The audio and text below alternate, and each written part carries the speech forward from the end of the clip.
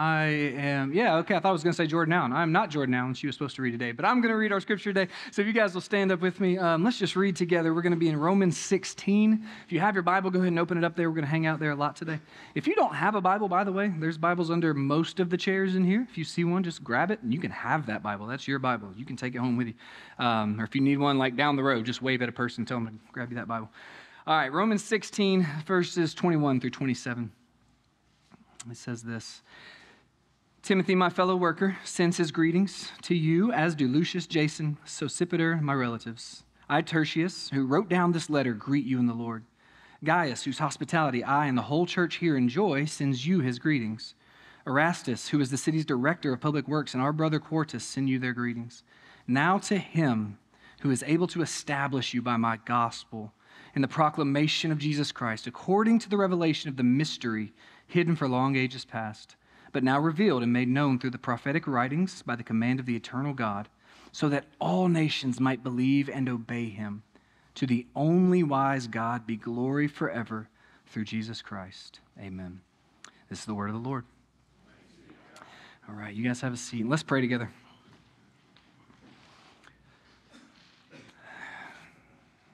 God, we want to say thank you. Thank you for being our God. Thank you for all the blessings you bestow on us every day in ways that we see, in ways that we don't. God, but you see all things. You know all things. You are the only wise God, as we just read in Paul's last verse of this letter. The only wise God, the only God who knows everything, the only God who is God at all, the only sovereign, the only Lord, our only hope, our only salvation, our deepest joy, our greatest love. God, you are all these things to us. I pray today, Lord, that as we look at this last and final chapter of Romans, that you would help us to see in these saints that we get to see this morning, get to see maybe ourselves in them and see that, God, nobody is anonymous to you. Everyone is seen by you. Everyone is known by you. And especially your children whom you love. God, let us be encouraged. Maybe, yes, convicted, drawn towards you in a deeper way, towards repentance, towards faith, towards hope and humility and joy in the name of Jesus today. God, we thank you so much for your word. Lift it up before us today in Jesus' name. Amen. Amen. Anybody in here, raise your hand if you've ever desired to be famous. Anybody ever have that desire? Or maybe you once did? Be honest. Come on, give me a hand. Anybody? Okay, a couple people. Yeah, not everybody. It's not for everybody, but some people, right? Some people like the idea. Maybe when we're kids, we wanted to be a famous, movie star or athlete or something like that. I don't know. And you probably thought about that from time to time. Some people could care. Raise your hand if you don't want anybody to know you exist half the time, right? Yeah, that's a lot of us too. And most people didn't raise their hand because you don't want people to know that you exist, and that's okay. Not everybody wants to be famous, but I would venture to say this, and I may be wrong, but I think this is probably true of all of us, the way that God has made us and wired us. Nobody wants to be completely unknown either, right? Nobody wants to be anonymous completely, in the sense that you want to know that there's somebody that sees you, right? Somebody that knows you, somebody that knows, not just kind of knows who you are, right, but knows the depths of your heart and your soul, right? Knows what you care about, what you desire, your passions, your dreams, your hopes, your wants, your fears, your insecurities, right? That's the hard stuff, but that's the real stuff, right? And hopefully, and it is my prayer for you, that everybody in this room, you have somebody in your life, like an actual human being in your life who does know you that way, who loves you still, because that's the beauty of it, right? That somebody in this world would see us and know us like that and still love us. And I would actually submit to you that you can't really be loved unless somebody really knows you that way. Knows you, knows the things about you, sees you, and all of your good and all of your not so good, because we all got that. But here's the truth, y'all. God sees us. God sees us all, every bit of us, every microfiber of our beings. God knows us. He knows us intimately. He knows what we think. He knows what we feel. Scripture tells us in Hebrews that he empathizes even with us in our weakness, because Jesus became a man like us. He felt. Jesus cried. Jesus was afraid at times. Jesus was tempted at times. Never sinned, but was tempted. He felt that, understands what that means. So he empathizes with us. He sees us. And just more than that, God sees everything that we do, every little hidden thing, every good thing, every not so good thing, every way that we draw near to him, every way that we draw away from him. And in our kind of insanity sometimes, don't we try to kind of draw away from God and run from God in moments of life? Thinking as if somehow we could get away from his gaze, get away from his sight. And we can't. I mean, he just knows us, and he knows us intimately. And that's a great thing. It's also a little bit of a scary thing at times. But I hope this morning that you would just see that if you are in Christ Jesus, there is no need to be afraid of the fact that God sees you. And I hope you would understand that that's a great thing, that he sees you. He sees all of you. He knows everything about you, and he loves you deeply, and he values you. I believe that this chapter 16 of Romans, was written by Paul for one reason, to let it be known that God does see everyone. I named this message Non-Anonymous Saints. Non-Anonymous Saints, because there's all these saints, these Christians, and saint, by the way, saint is the most common word used in the New Testament for Christian people, saints. Did you know you're saints? I don't know if you know that, but in Christ Jesus, you're a saint. That just means one who is set apart, one who is holy in the sight of God, set apart by him as his own. So you are a saint. And all these saints that Paul mentions here in Romans 16, they're not anonymous. Many of them, we don't really know a lot about them, but God does. And I want you to hear that this morning for yourself. I don't care where you feel like you're at on the hierarchy, if there is one, of Christianity. The reality is we're all pretty low down there. But I don't know how you feel about yourself and what you think about yourself and what you do and how you serve the Lord or where you're at with that. But I want you to hear this. God sees you, and he knows you, and he loves you, and he values you. And Paul, as he ends up this letter, he just names a bunch of these saints and kind of ways that they're serving the Lord and ministering by the gospel of Jesus Christ. Paul ended chapter 15 by saying, "The God of peace be with you all." The God of peace be with you all. Everyone, right? The God of peace. God gives peace, and he gives grace, and he gives hope, and he gives forgiveness to everyone. And we have mentioned this so many times throughout this series. I hope you have heard time and time again what Paul says in Romans chapter 10, that everyone who calls in the name of the Lord Jesus will be saved, right? Everyone, and that includes you and me. Now, if we call on the name of the Lord Jesus, we are saints, we are in him, we are family together, and God gives peace and grace to all of us, right? In Ephesians 6:9, Paul says there's no partiality with God. Did you know that? No partiality. Again, wherever you feel like you fall on that level of Christianity, whatever that means, there's no partiality with God. God just sees all of us as his children. We are his children. Any of you who are good parents in here, you would understand this, right? That how do you love your kids? You love them all, and you love them the same because they're your kids, they're your children. And that really is true, and I believe that's the way God sees us. And then I want you to be encouraged by this morning. In Matthew 6, Jesus, actually 3 different times in Matthew 6, verse 4, verse 6, and verse 18, he says this, that your Father who sees what is done in secret will reward you. Your Father, God, who sees what we do in secret. Again, knowing all things about us. You might not think that anybody knows you or sees you. God sees, and God knows. And what he sees you do in secret, he will reward you. What he sees you do in secret for his kingdom, for his glory, and for the good of those around you, for the church, he'll reward you. And this is a list of people in chapter 16. Paul is just named. So we're not going to talk about everybody in this chapter, but I do want to highlight a few different folks that Paul names. So let's read verses 1 and 2, chapter 16. He says, I commend to you our sister Phoebe, not Phoebe Buffet from Friends, but Phoebe, some sort of Phoebe. Don't know if she had a smelly cat or not. A sister Phoebe, a servant of the church in Centuria. I ask you to receive her in the Lord in a way worthy of the saints and to give her any help she may need from you, for she has been a great help to many people, including me. So Phoebe is actually the person given the letter of Romans to take it to Rome. And this is an incredible thing. He calls Phoebe a sister. He calls her a servant of the church. He calls her someone who has helped many people, a benefactor, right? She has been someone who has just sort of opened her hands up to the church to serve the church in many different ways. He calls her a faithful woman of God. She's a deacon. The Greek word diakonos, it means servant. It means minister. That's what she is. Phoebe is a minister of the church of Jesus Christ. And she has become a helper, a supporter of many people, including, Paul says, even himself. That Phoebe is, whatever way she's done this, she's helped him. She does ministry, and she helps other people do ministry.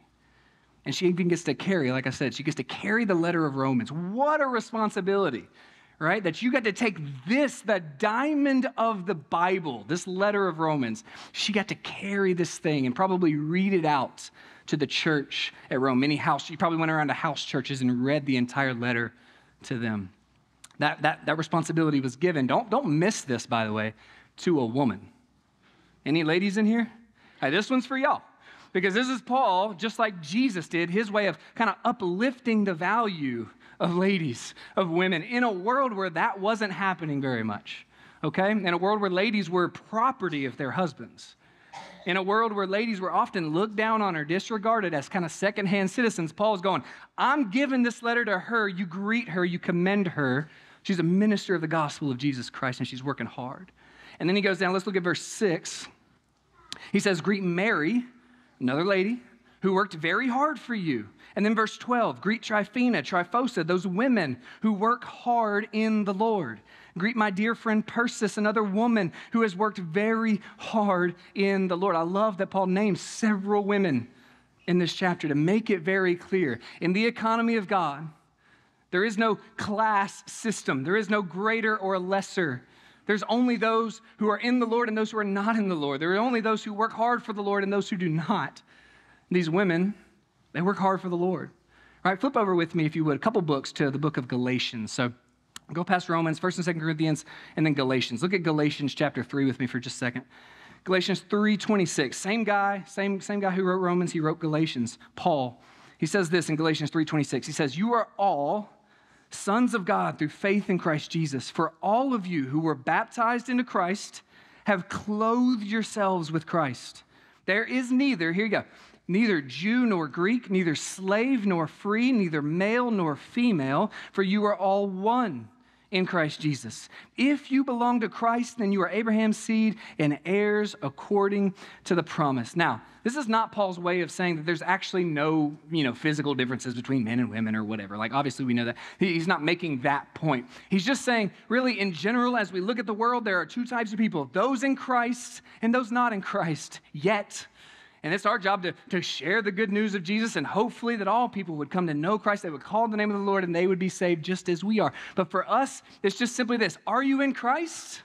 If you're in Christ, then we are one, and we are on equal playing field in the economy of God. And that is good news for every one of us, Jew, Gentile, male, female, slave, free, who Paul's talking to, even Georgia Tech fans. Like we're together. We're one in the Lord. Right, in Christ Jesus.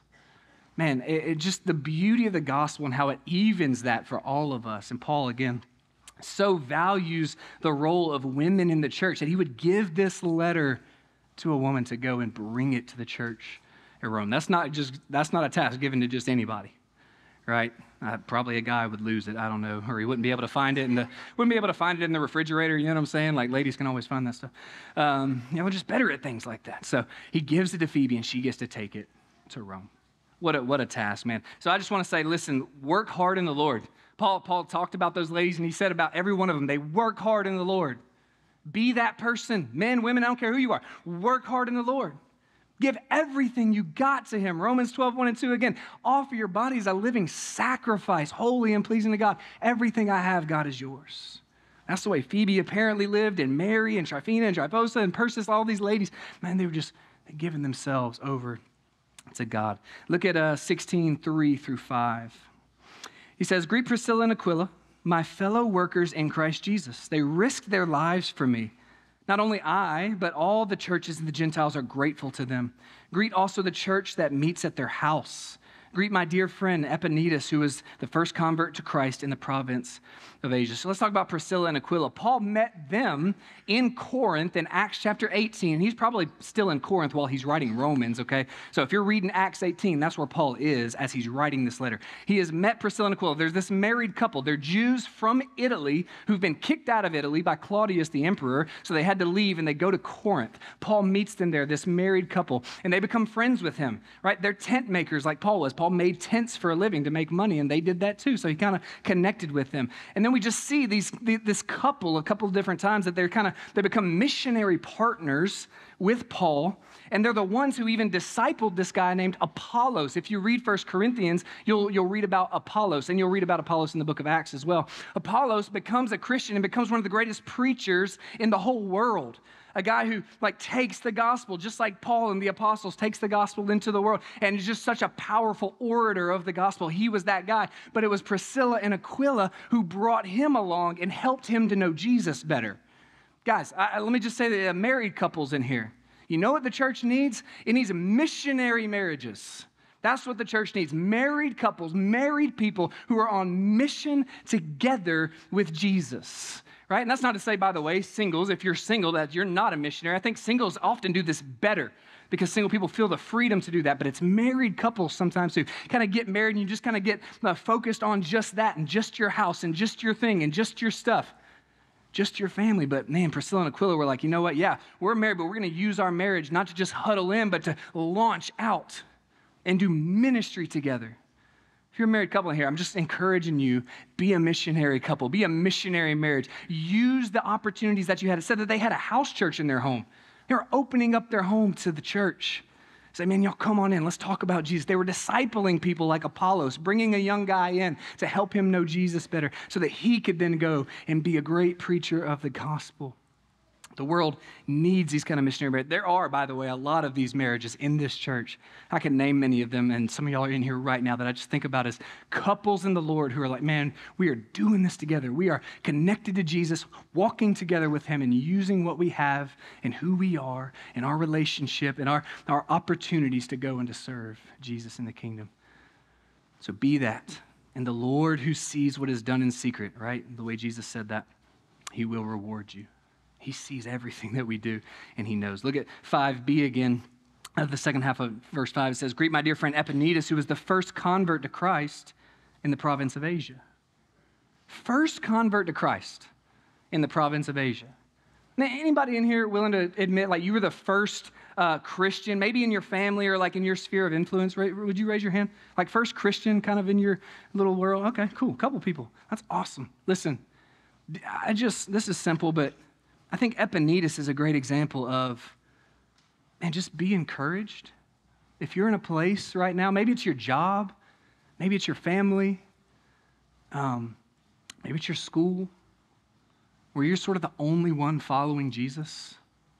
Because I know that can feel lonely. I know that can feel really hard. But Epaenetus was the first one in the whole province of Asia. That's Turkey. That's Asia Minor, but it's Turkey today. And that included the churches that really not most, but a lot of the letters of the New Testament ended up being written to, like Ephesians and Colossians and 1 Peter and Revelation. They were written to those churches because it ended up being this area where the gospel just exploded. And churches were popping up all over the place at that time. But Epaenetus was the first one. It was just him at first. So if that's you, if you're in a place right now where you just feel like, man, I'm kind of the only one, just be encouraged. That's all I want to say. Just be encouraged that, man, God, you're the first fruits of what God's doing. And he's going to bring more. He's going to bring a harvest out of that. If you would just be faithful, if you would just keep following him, just keep trusting him, right there at your job, at your family, just keep praying, keep sharing the good news with those people around you in your sphere of influence, and trust that, man, you're not going to be the only one forever. There's going to be more, and God's going to bring them. Look at verse 10. He says, greet Apelles, tested and approved in Christ. That the Greek of that, the way Paul actually wrote it, could just say this: greet Apelles, the approved in Christ. Wouldn't you like that written on your tombstone? The approved in Christ. The one approved. You know what that word is? That word is about somebody who has gone through a test and has come out having passed the test, approved, right? That's what the idea is. Flip over, if you would, back towards the end of your New Testament, 1 Peter. Look at 1 Peter. Or just make a note of this, because I want us to see what Peter says about this very thing, about just testing, right? Being tested and approved in Christ. 1 Peter 1, starting in verse 6, it says, in this, he's talking about sufferings, right? In this suffering, you greatly rejoice. We rejoice through our sufferings. We rejoice through our pain. We rejoice through our testing, right? He says, in this you greatly rejoice, though now for a little while you may have had to suffer grief of all kinds of trials. These have come so that your faith, of greater worth than gold, which perishes even though refined by fire, may be proved genuine and may result in praise, glory, and honor when Jesus Christ is revealed.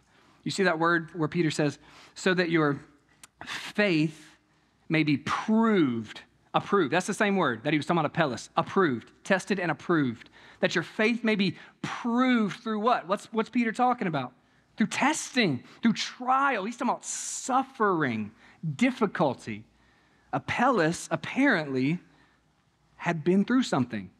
He didn't say, Paul didn't mention what it was. We don't know what Apellis went through. It could have been any number of things. But he's been through something. And he's been approved. He's come through that thing, tested and approved by God through that testing.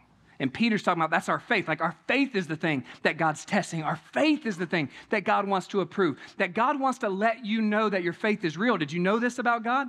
Did you know he loves you so much that he'll put you through a thing so that you can know on the other side of that thing that your faith wasn't just make-believe? Because that's good to know, is it not? You ever wonder if your faith is real? You ever struggle with, man, is my faith really genuine? Is it really strong? Is it really good?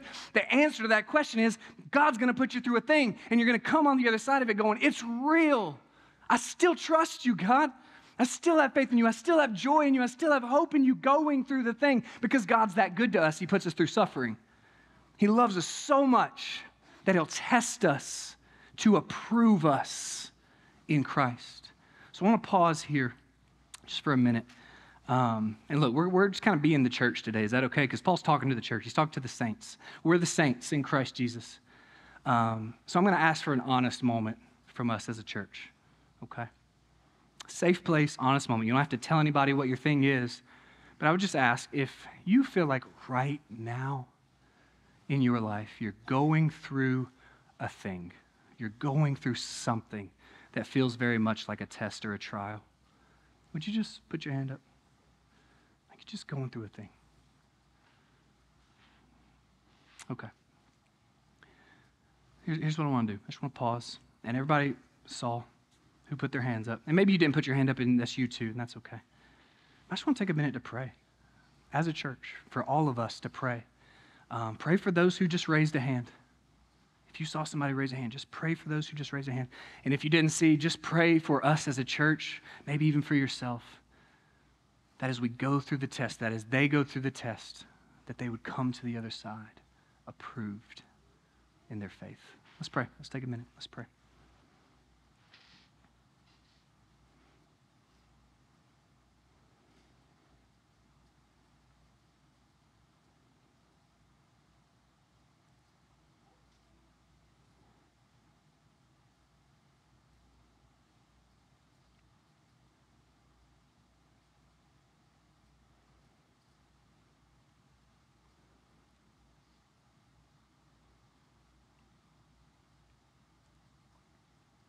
God, I know there's many tests in this room right now.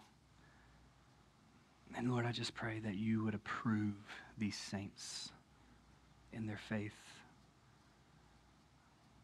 And some of their suffering may be self-inflicted. Maybe it's something they've done, but maybe not. Maybe it's just something that's happened to them. Whatever the case, God, you know. And in any case, I pray that you would bring them through these trials with stronger faith, faith approved, faith tested, faith that's genuine and stronger than it was before. Test us, Lord, and approve us in Christ Jesus. We pray this in his name. Amen. Look at verse 13. Look at verse 13. He says, greet Rufus, chosen in the Lord. Another good tombstone title, maybe. Chosen in the Lord. And his mother, who has been a mother to me too. Rufus, we don't know for sure, but Mark 15:21 tells us that Rufus and his brother Alexander are the sons of Simon of Cyrene. And if you know who Simon of Cyrene was, he was the man who carried the cross of Christ. That this man that Paul's naming here was the son of the man who carried Jesus' cross up the hill. No mention of Simon here. Simon's probably passed by this time. But it says that Rufus and his mother, like Paul names his mother, so the wife of the man who carried the cross of Jesus. And you got to just put yourself in Paul's mind and situation here for a second. Paul was a Pharisee when Jesus was crucified. He was an enemy of Jesus. It doesn't mention Paul in the Gospels. Paul and Jesus were actually about the same age, born right around the same time. They were contemporaries. Paul's never mentioned in the Gospels, but certainly he knew of Jesus. If he wasn't around, he at least probably knew about him, and he was certainly of the sect of people who gave approval to his crucifixion. That would have been Paul. Paul was one of those guys who wanted Jesus dead, who put him on the cross.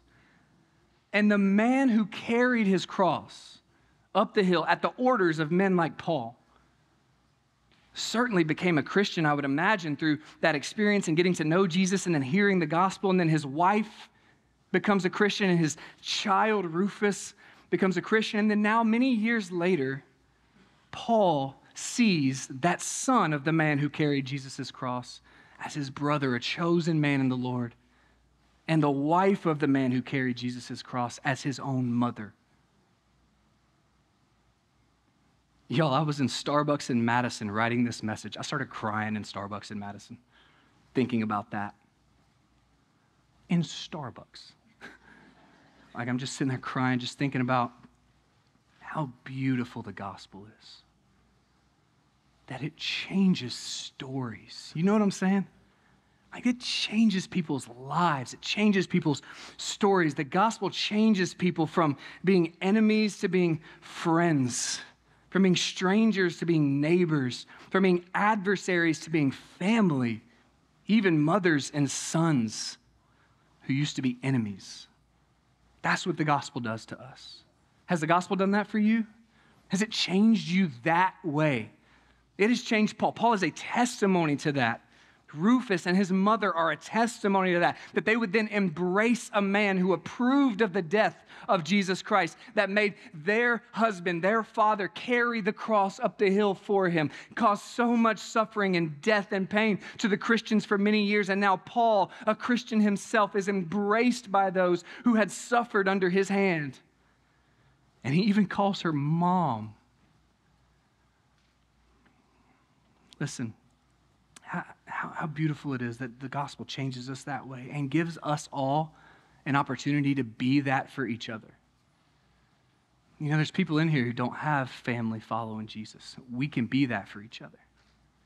You know, there's people in here who don't have moms and dads, or at least maybe not moms and dads that follow Jesus, and maybe they're disconnected in whatever way. We can be that for each other. Sons and brothers and sisters. And if nothing else, friends, following Christ together. Y'all, we need this. This is what the gospel does to us, y'all. It doesn't just happen in a vacuum. It literally changes people's stories. It changes people's lives. And then let's look at verse 22 and 23 here. Kind of skipping ahead some. I, Tertius, who wrote down this letter, greet you in the Lord. I don't know if he had permission from Paul to write that, or maybe he just snuck it in, but it was Tertius who was actually writing the whole letter. Paul was dictating to him, and Tertius wrote it down. So Tertius greets you in the Lord, just using a gift, right? He might have been a good writer, good with dictation, or good with, good with words, good with spelling, or whatever. Maybe Paul wasn't great at that stuff. I don't know, but Tertius used his gift to write down this letter for us. He says, Gaius, whose hospitality I and the whole church here enjoy, sends you his greetings. And Erastus, who is the city's director of public works, and our brother Quartus sends you their greetings. So Paul just names a few people here who are just using their position in the society that they live in. And Corinth is where they were, to serve the church and build the kingdom. So I just want to ask all of us, listen, wherever you are, and that maybe you're somebody out in town here. I don't know who you are. Maybe you are somebody. Maybe you feel like you're a nobody. But whatever you are and wherever you are, you have some sort of sphere of influence where there are people around you that know you and that you have influence towards, whether it's just your family or friends that you have or peers that you have or coworkers or employees that serve under you, or maybe you are a public figure in some way. Use whatever position God has given you for his glory. Use it. Embrace it. Embrace where you are. You know you're not where you are on accident. Do you know this? God doesn't put people in the families that they have by accident. God doesn't put you at your job by accident. God doesn't put you in Covington, Georgia, Mansfield, Social Circle, Jasper County, wherever you're at. God doesn't put you there on accident. You're there by the hand and the sovereignty of God to be where you are, to serve him, to serve the church, to bring glory to Jesus. And if you weren't there, then you wouldn't be there. You get what I'm saying? If you weren't there, nobody would be there to say what you can say, to do what you can do, to serve how you can serve the church and serve Christ and bring glory to him. That's what these people were doing. And so Paul writes this whole letter, this whole chapter, this whole ending of the book of Romans, simply to say this, that these are faithful men and women of God. They're servants, they're missionaries, they're co-laborers, they're spirit-filled disciples living out the gospel's call on their lives. You know why Paul included these people in this chapter? You know why? Because they're not Paul. That's why he included them. Because Paul is not the church. Do you get that? The pastors or the famous Christians that you know about, the missionaries, the writers of Scripture, the apostles, they're not the whole church. The church is us. The church is we. The church is all the saints in Christ Jesus, those who have come to faith in him, who have been now filled with his Holy Spirit to go and to do the work of the ministry that God's called us to do. That's the church. It's every one of us. And Paul ends this letter, this amazing letter, this way to remind us of that. That we all, no matter who you are, where you are, we serve one master, one Lord, one God, by one Holy Spirit that lives in us, who has saved each one of us by one Savior, Jesus Christ. That's true of Paul, yes, but that's also true of me, and it's true of you. And guys, we have a job to do in this world, and it's to be available to the Lord, to be used by him wherever we are, whatever we're doing. Whatever gifts, skills, talents, abilities, opportunities we have, to go and spread the name and the fame of Jesus Christ, to share the gospel and to serve people and love people right where we are, right where they are. So Paul ends the letter this way. Now to him who is able to establish you by my gospel and the proclamation of Jesus Christ, according to the revelation of the mystery hidden for long ages past, but now revealed and made known through the prophetic writings by the command of the eternal God, so that all nations might believe in him and obey him. To the only wise God be glory forever through Jesus Christ. Amen. So he says we are established. He says all of us, y'all. Church, we are established by the gospel. Paul said, my gospel. He's talking about the gospel that God gave to him when he became a Christian. God kind of gave Paul this specific thing to teach the churches about being justified in Jesus, being made right with God through the blood of Jesus Christ, being baptized into his name. All the things that Paul has talked about in Romans 1, 2, 3, 4, 5, 6, 7, 8, like all that stuff. That was Paul's gospel that he lifted up for the church. And he's saying that establishes us. We all are rooted in Christ Jesus. He's our foundation. He's our rock, the bedrock that we stand on, and we don't move from him. As different as we all may be, as different as all the places that we're going to go today and the rest of this week, as different as the stories are that we all could bring in here and talk about of our lives and what's going on and where we're going and what we're doing and things that are happening and circumstances that we're going through and trials that we're facing, as different as all those things are, Jesus is the same for all of us. We are rooted and established on him. He's our Savior, and we look to him. That's why every Sunday we come in here and we don't pick a name to sing to. We sing to Jesus. It's always going to be Jesus. It's never not going to be Jesus. We're established in him, rooted in him, and let us never, ever forget that. And church, I would remind us of this, back to the very first chapter of Romans, where Paul says, let us not be ashamed of the gospel. for it is the power of salvation to everyone who believes. Let us never be ashamed of that gospel of Jesus Christ that roots us and sets us secure, firm on the foundation of his blood and his mercy and his grace to us every single day. And he binds us together in unity as his church. And you are seen by him, you are known by him, valued by him, loved by him, and yes, called and commissioned by him to then go. If you think that this week the kingdom is going to be built just by a select hand-picked few Christians in this world, then you are sadly mistaken. The kingdom is going to be built by us going, who are established in Jesus Christ and launching off of that rock every single week to go and share that good news and then come back in here and celebrate it next Sunday. That's how the kingdom is going to be built every single time. So I just want to end it with this admonition to us.